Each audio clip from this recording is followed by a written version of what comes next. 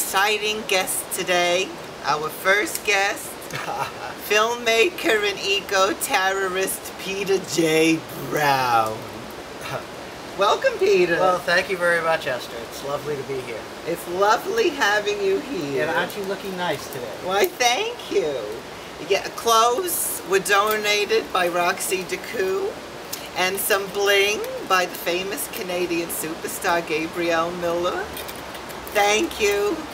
So nice of them. Yeah, and you look great. Thank you, and so do you, Peter J. Brown. Well, thanks. My uniform's getting a little old, but thank you. Well, you know, and I shaved last week for you. Oh, looking very nice. Masculine. Rugged. Well, thank you. Yes. So, Peter. I'm married, Esther. Oh, he's married. All the good ones are married. Well, say la vie, right? Say la vie. So tell us about your movie. You have a movie, Confessions of an Eco-Terrorist. Are you scared? A little bit. You should be. But actually, you know, Esther, I have to tell you, the terrorists are out there killing the oceans. We're conservatives. But who would go to a movie called Confessions of an Eco-Conservative? Not me. Not you. I would go to a movie, but yes. Oh.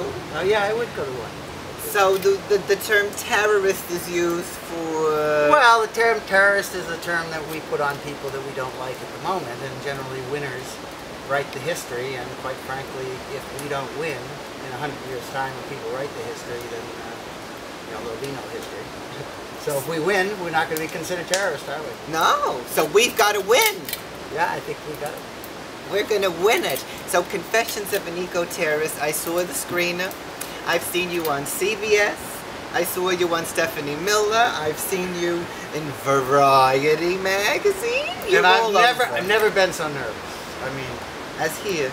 Well, you know, I'm with a big superstar. Well, you know, I don't want to toot my own kazoo, but I do what I can. So, how do we win this war?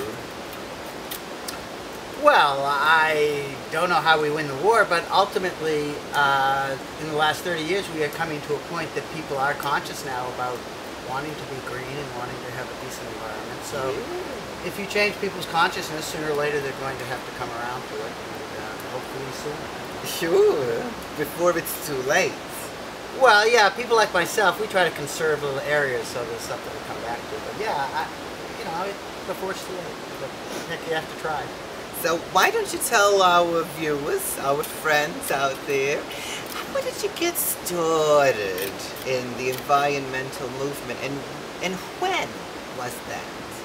Oh, well, I come from Cape Cod, and it's very environmental, and we have made a national park in the place I live in, and so I've always been environmental, and I was just lucky enough to meet Paul Watson back in 1981, doing a story on him, and I just became friends, helped out. And where were you? Where did you go on your first adventure? Japan. Japan. I can't go back. Yeah. It was a real adventure. That's all right. Because they do a lot of terrible things there in the waters. Well, the Japanese are a culture that tends to use the environment to whatever they want to do, and they don't have a real appreciation of longevity of things. But I think they'll come around to it. I hope so. I hope so. And off that topic, I heard a little rumor you spent some time with the Taliban. Is that true?